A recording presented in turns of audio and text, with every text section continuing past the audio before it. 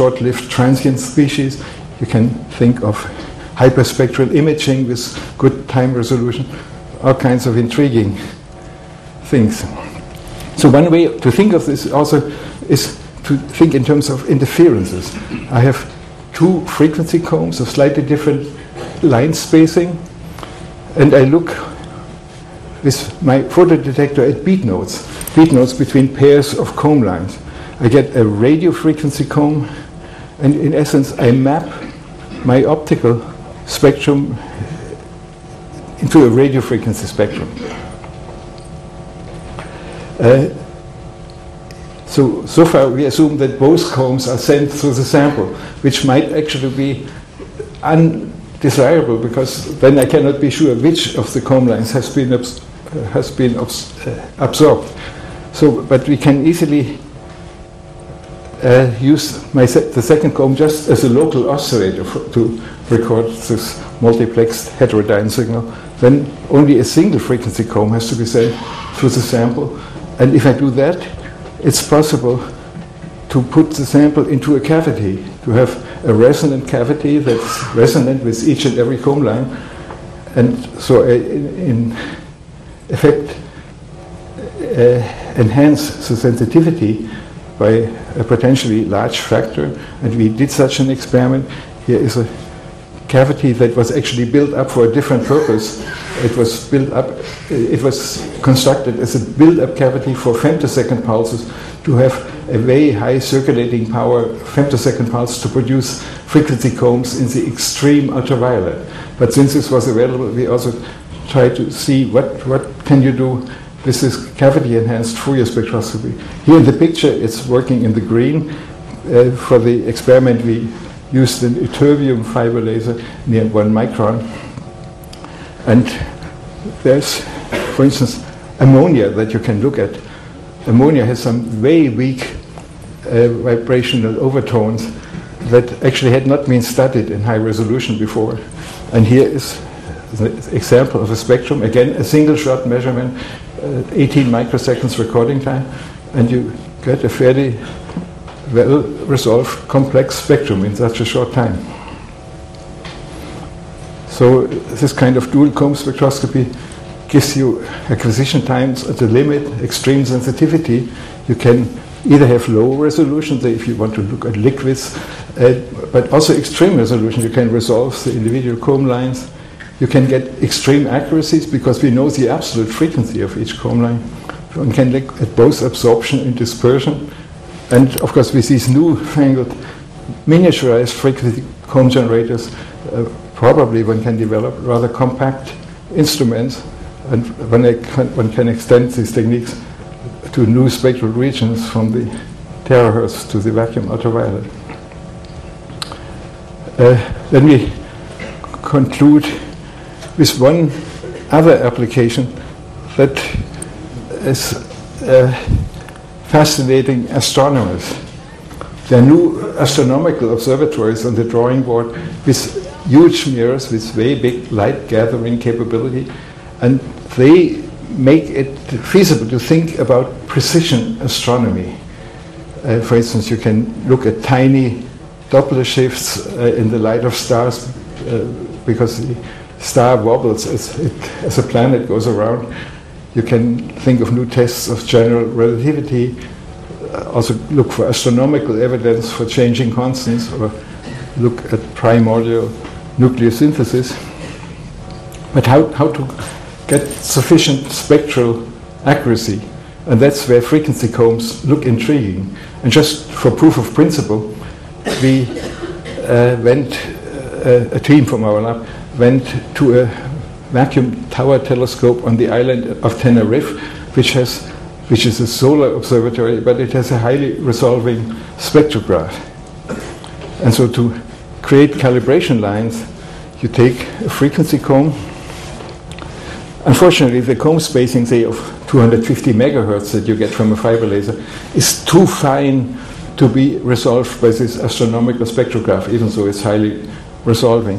So one needs to thin out the comb spectrum, which one can do with a filter Fabry-Perot cavity, so that you end up with an effective comb spacing of maybe 10 gigahertz or 20 gigahertz. And this light you can feed with a fiber into the spectrograph together with the sunlight. Here is our little team, Thilo Steinmetz and Constanza Haug, adjusting some optical components of this comb generator.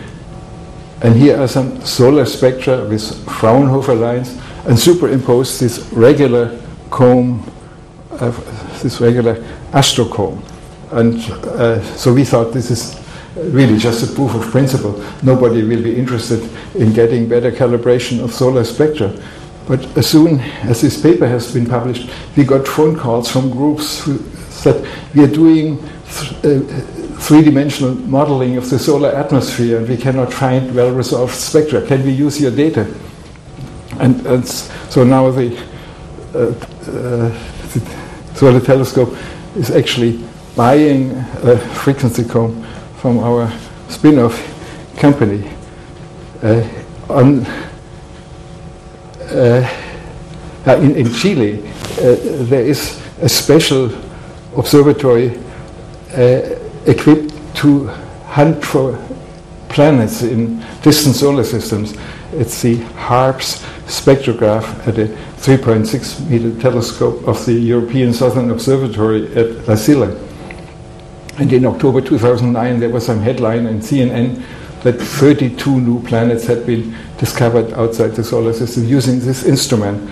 So this is working on the principle that if a star has a planet, both orbit around a common center of gravity, so the star also orbits, and as a result you see some small periodic Doppler shifts of the spectral lines. But all the planets discovered with this instrument so far have been big Jupiter-like gas planets, and one would need considerably higher sensitivity to look at small Earth-like planets to just have some estimate.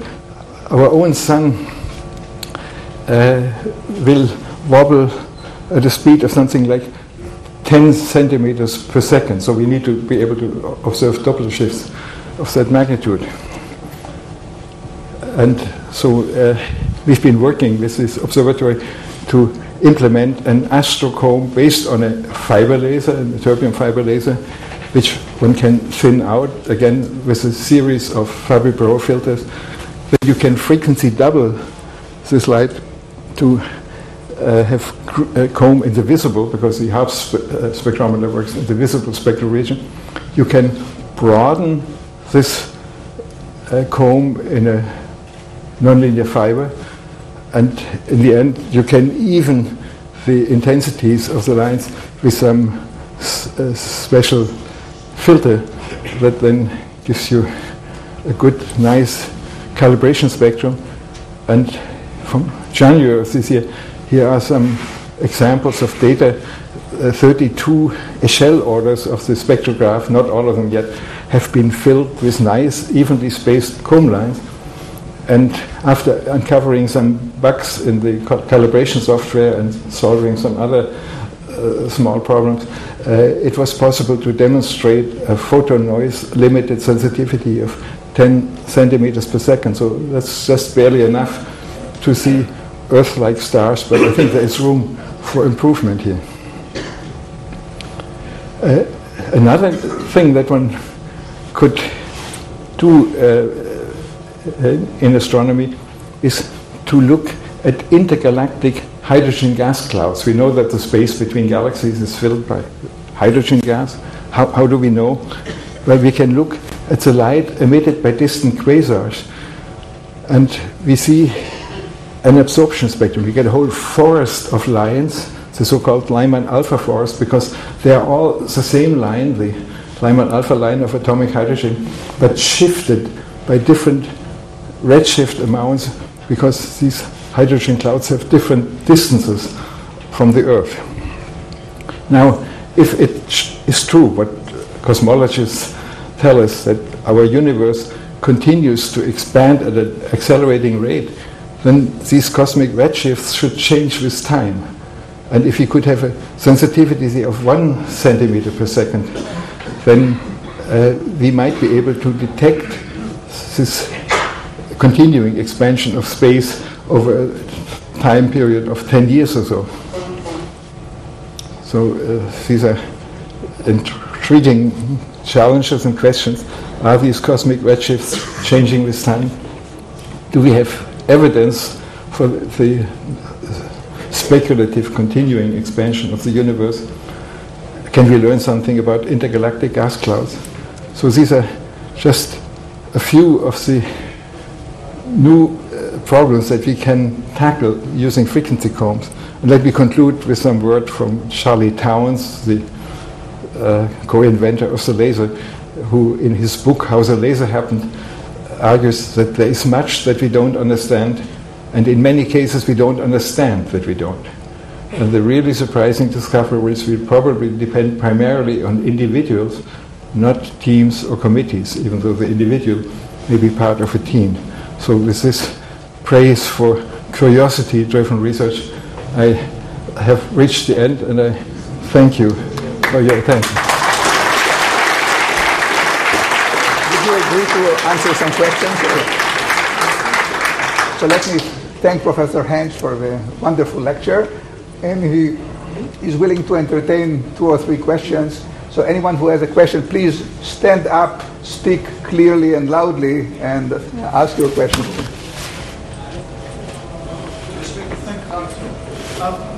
Could you tell me whether you think there are any practical applications of the frequency cone towards hyperspectral, further observation, medical, maybe spread spectrum communications? Yeah, I can only speculate, but I mean this very fast. Oh yeah, this. First, repeat the question. Yeah, okay. Yeah, about so practical applications. Can one think of practical application? And of course, it's early in the game. Practical applications will also depend on having practical comb generators. But if you could integrate a comb generator on a chip and sell it for a few dollars, I think there will be practical application. And for instance, in the context of biophotonics, you could probably do very rapid spectroscopic microscopy of living cells, maybe discriminate proteins that you don't have to label by taking advantage of nonlinear effects that you can induce. And we are actually vaguely thinking of exploring some steps in that direction, but of course we are not experts. Another practical application might be in telecommunications. If I want to send more data over existing fiber line, then a comb generator could allow me to define the frequencies very precisely, the channels very precisely, and maybe I can increase the rate of data. And I might have such a comb generator in my television set to receive 3-dimensional holographic movies. So maybe things like that can be imagined. Another question? If not, let's thank again Professor Hänsch.